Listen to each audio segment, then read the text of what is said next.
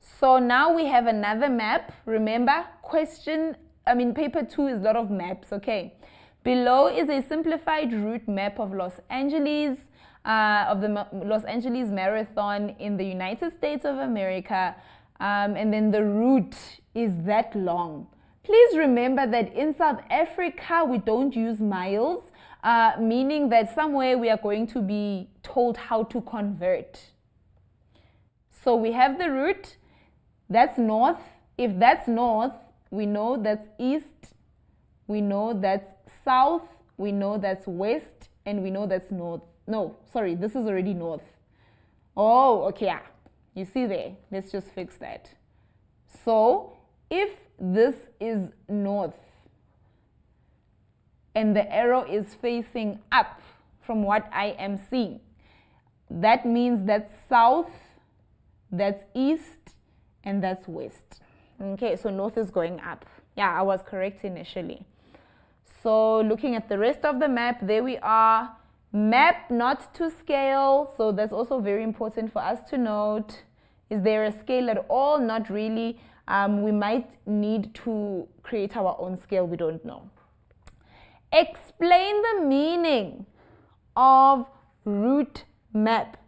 Explain the meaning of route map. So in this particular case, because these people are going on a race, if I were to explain this, I would say that this is the map that's going to show the runners on which route they need to follow. Okay. Describe what is meant by map not to scale. This means that the map has not been drawn to scale. That's what it simply means. There's actually nothing complex about it, so we need to just be careful in terms of that. So the map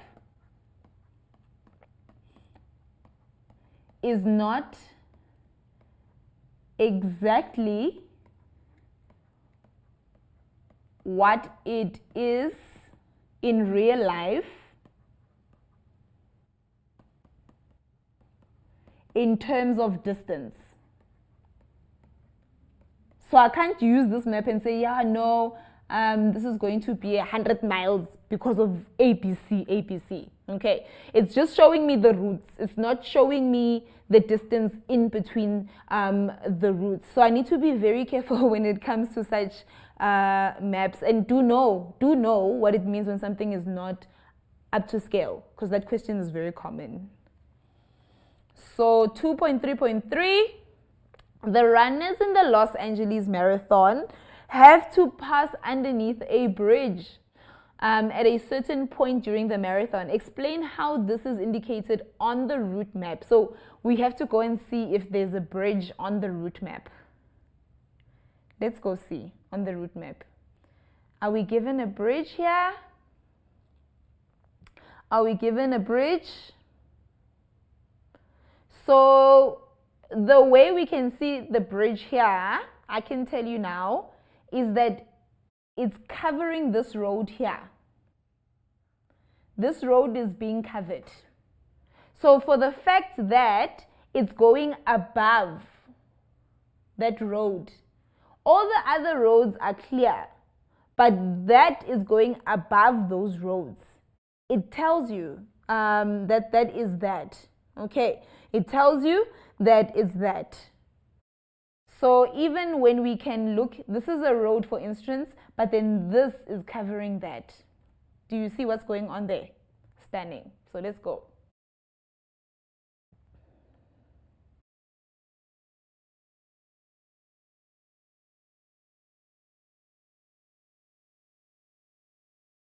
So we've just indicated that. We've indicated that. Yes. Write down the number of times that a runner who completes the marathon will pass underneath the bridge. So we need to write down the number of times that this person is going to pass underneath the bridge. How do we know that this person is going to pass underneath the bridge? Let's go see if we've got any indication of this on the map. Do we have any indication at all of this on the map? of how many times this person is going to pass under this bridge.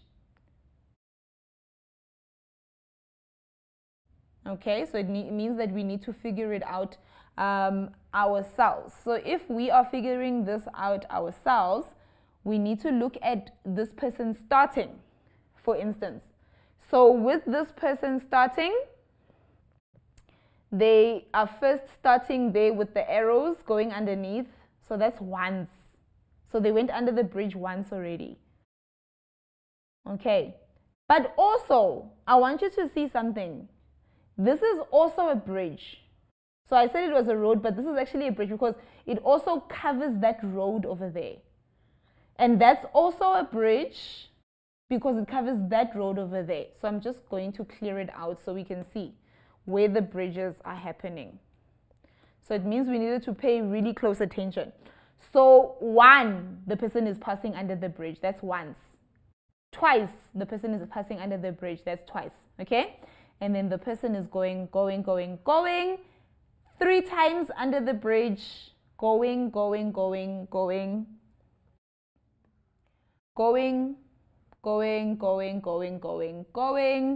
Again, they're passing under the bridge. And then they are finishing the race.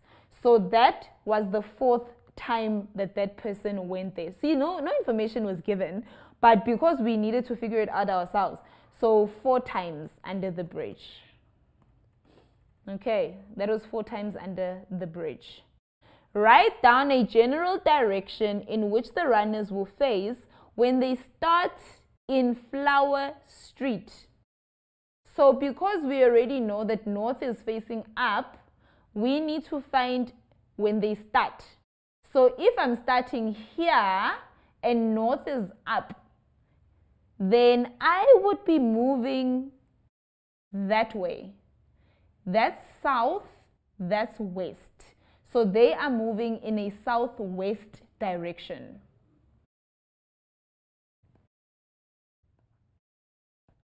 Okay. So they are moving in a southwest direction. So this question was out of 36. That's what the question is. Maps and plans. Go and prepare for your maps and plans. Remember, you can't walk into the exam without a ruler. Okay.